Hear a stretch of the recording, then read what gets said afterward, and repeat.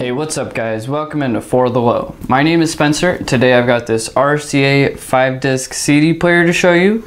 The model number of it is RP-8055C.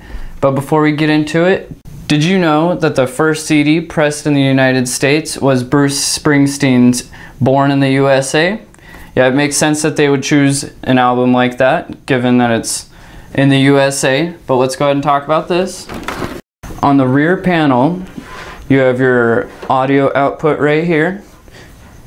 And then this particular CD player was manufactured in August of 1996. To connect it, just match up your red and white cable to the rear panel. And you can connect this to just about any speaker, but you might want to consider connecting it to a sound system similar to this one. So we'll power it on and put a CD in. And this is the original remote for it.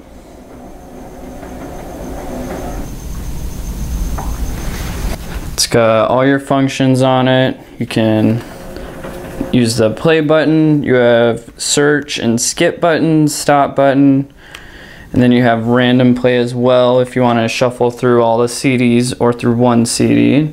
Then with the repeat button, you can set it to one disc or all discs. And then you also have your track select buttons. You can skip to a certain track if you want to. And then you have your disc select buttons and disc skip button. And then you also have the display button if you want to adjust what it displays on the screen. And then you can do program play, and then you also have a store button. And then on the front panel, you have your power button right here. And then you have your track skip button.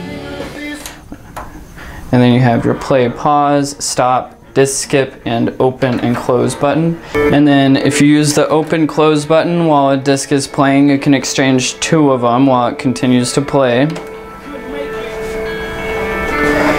And then it also has 8 times oversampling, a 1-bit twin DA converter, and then 32 random program memory.